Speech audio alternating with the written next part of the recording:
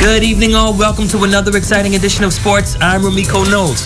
Topping sports this evening, students from Grand Bahama Academy took to the sports complex for their annual sports day. Jay Philippe was in the leads with the winners. One of the surprising athletes at Grand Bahama Academy Sports Day was Livingston Duncombe, an athlete who normally participates in swimming, but he definitely outdid himself in the 400 meters as he became the champion and won that event in a blistering time. It was good because normally I used to be slow, and then I started training in the morning with my uncle. Then I started speeding up and getting faster. I'm just fast. I'm a swimmer. I swim in triathlons, nationals, and I represent the Bahamas every year. The 400-meter junior girls was won by Kalia Pads, who had a demanding lead from start to finish. She came out as the winner after an impressive start, and Kalia is your 2019 junior girls champion in the 400 meters. I was so happy. I prayed. At first I was a little bit nervous, but then as I gone through, I felt happy. I was pretty confident. I thought I had a chance.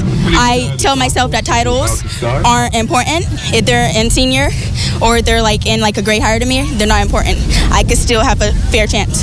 The senior boys 400 meter had a different script. It was a tightly contested race, but ultimately it came down to two guys pushing at the finish line. Lorenzo Burnside, who came out as the winner by just an inch of a margin. He is your champion. Going into the race, I prepared myself every morning, running laps around my neighborhood. So long distance races is kind of my thing. 800, 400, and also short distance races. So I prepared myself, breathing habits, in through the nose, out through the mouth.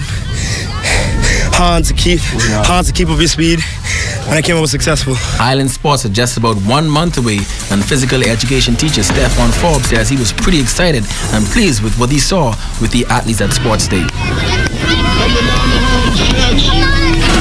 My take on this is that, some of the younger athletes, they were able to push more than the upper high school kids. And, we've been doing this all year long. We've been practicing from last year during PE classes. And, it's just about preparing them for the bigger event, which is Island Sports, And so far, my younger kids, they impressed me very well, as well as my juniors, that goes in the category of the junior girls, as well as the boys, as well as my senior boys who have been impressive as well.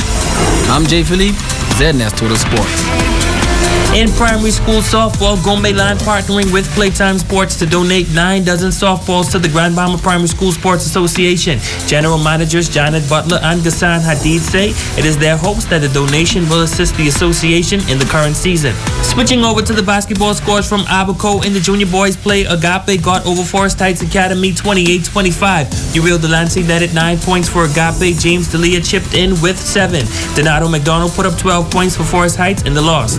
In the senior boys play, Patrick J. Bethel topped St. Francis 69-49. Sinal Bien Ami netted 16 points for Patrick J. Bethel. McAllen DeCosta chipped in with 11. Marlon Sims put up 17 points for St. Francis in the loss. That's a look at sports. Thank you so much for tuning in. I'm Ramiko Knowles. Until next time, make it a great one.